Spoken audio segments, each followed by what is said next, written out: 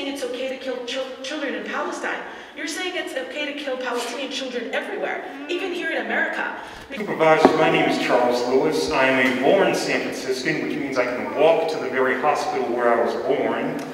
I am a black man, which means my blackness was tried to be weaponized by the JCRC earlier today.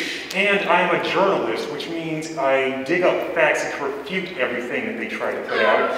Such as the fact that when this infamous New York Times article came out, it was real journalists who were able to refute all of it that very afternoon, and also reported how when hostages were released from Hamas, they did not criticize Hamas, they criticized Benjamin Netanyahu, and it was hostages released who were shot by the IDF.